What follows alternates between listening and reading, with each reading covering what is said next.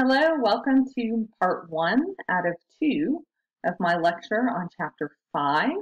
It's all about cellular metabolism, how cells harness energy, and also how they are able to control their internal environments using energy and through the plasma membrane or cell membrane.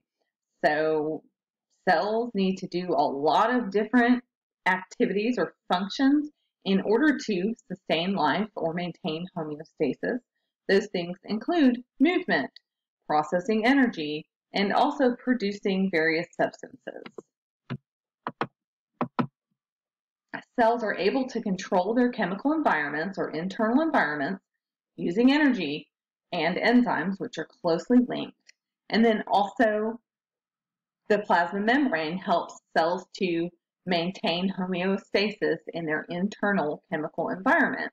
So part 1 of this lecture is going to cover energy and enzymes, and then part 2 of the lecture will cover how the plasma membrane is involved in that and cell transport.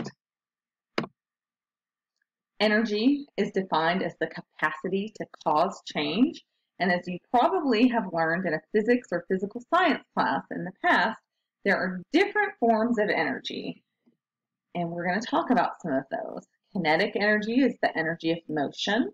Potential energy is stored energy that an object has because of its location or structure. The maintenance of life depends on all of the different conversions of energy between different forms. And this is a graphic from your book that shows the different energy transformations that occur during a dive. The principle known as conservation of energy explains that it's impossible to destroy or create energy, but that energy is converted from one form to another, and that's going to be important moving forward. Heat is a type of kinetic energy that's contained in the random motion of atoms or molecules, and every time there's a conversion of energy between different forms, a certain amount of heat is generated. Entropy is a concept that describes the fact that systems tend toward disorder or chaos. It's also a measure of the disorder or chaos or randomness within a system. So every time energy is converted from one form to another, entropy increases. And one way I like to describe entropy is that, your house doesn't clean itself. It takes a lot of energy to clean your house, depending on how messy of a person you are, how many family members you have. But it takes relatively little energy to make a mess in the first place.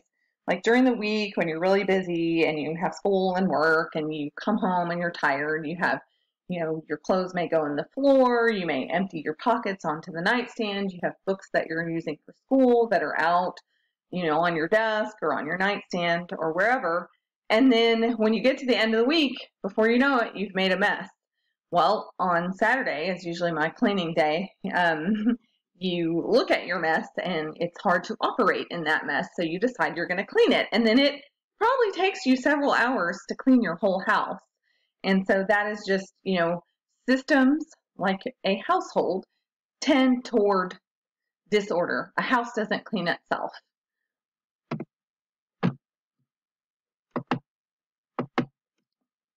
Chemical energy is energy that is stored in molecules of food or gasoline and other fuels. And chemical energy is actually a specific type of potential energy that arises from the way that the atoms in a molecule are arranged, and the bonds between those atoms actually contain energy that can be released during chemical reactions. So the process that cells and car engines use to release the chemical energy that's stored in those bonds of the molecules of their fuels, that process that they use to release that energy is very, very similar. So that's what we're going to talk about in this figure from your book. On the top, you have a car. On the bottom, you have a cell. On the left-hand side, it shows that the fuel for cars is octane from gasoline, and then you need oxygen in order for the process called combustion to happen. And during combustion, some heat energy is released, and then kinetic energy is harnessed by the car's engine in order to make the car move. And then you have the byproducts on the right-hand side, and those are carbon dioxide and water. Similarly, down here in the cell, you have glucose, which is the fuel that comes from food, and then you need oxygen in order for cellular respiration, which is the process, just like combustion in the car. Cellular respiration harnesses energy from glucose in order to be stored in a molecule called ATP that's used to carry out work in a cell, to carry out the cell's metabolism. And then some of that energy is lost as heat. And then the byproducts are exactly the same as the byproducts of combustion, CO2 and water. So cellular respiration is something we're going to focus on a lot more in the next chapter, but it is the process by which glucose is broken down to release energy to produce ATP, which is a form of energy that cells can very, very easily use in order to carry out all of their chemical reactions, move things in and out, to do anything that they need to do in order to maintain homeostasis in order to sustain life. One example of, converting food energy into energy that's used for work is in humans, we convert about 34% of the energy that's stored in our food to useful work. The rest of the energy is released as heat and generates body heat, just like in the figure before with the car and the cell. The combustion and cellular respiration generate heat. Well, in humans, that goes to body heat. Calories are something that we usually think of as pesky things that we have to burn in order not to gain weight, but the actual scientific definition of a calorie is that it's the amount of energy that is needed in order to raise the temperature of 1 gram of water by 1 degree Celsius. The calories in food are actually kilocalories, and a kilocalorie is equal to 1,000 calories. The energy that is found in the calories of the food that we eat is used to fuel all of the activities that we need to carry out in our lives. I thought this figure from your book was pretty cool. It just shows the relative amounts of calories in different foods on the top, and then on the bottom, those shadow pictures of activities are arranged according to the amount of calories that they burn per 30 minutes of activity. Okay, so back to ATP, which stands for adenosine triphosphate. Please know that.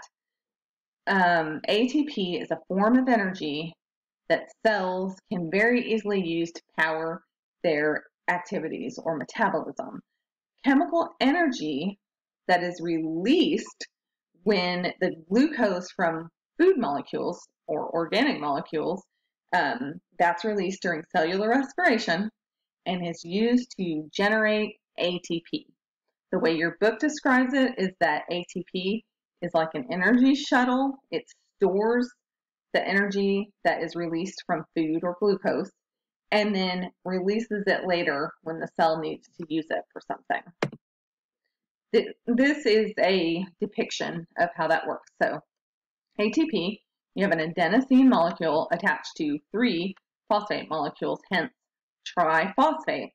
These 2 bonds between the phosphate molecules have a lot of energy. They're very high energy bonds. And so when this 3rd phosphate group is broken off from adenosine triphosphate, a lot of energy is released. And then you end up with the product adenosine diphosphate, and then you have this 3rd phosphate group, which is transferred to another molecule. ATP energizes other molecules in cells when that 3rd phosphate is transferred to another molecule. That energy helps cells to do different things like change shape, move ions and other materials in or out of the cell across the cell membrane. And it also is needed in order for the cell to produce its macromolecules or large molecules such as proteins, carbohydrates, and fats or lipids. Okay, so these are different pictures showing how ATP drives cellular work. I'm not going to spend time on that, but you may look at them and see if they help you. Okay, so cells are continuously using ATP to power their activities. Whenever an ATP is used and that third phosphate group is broken off, like I showed earlier, then the ATP is converted to ADP. ATP is recycled when a third phosphate group is put back onto it.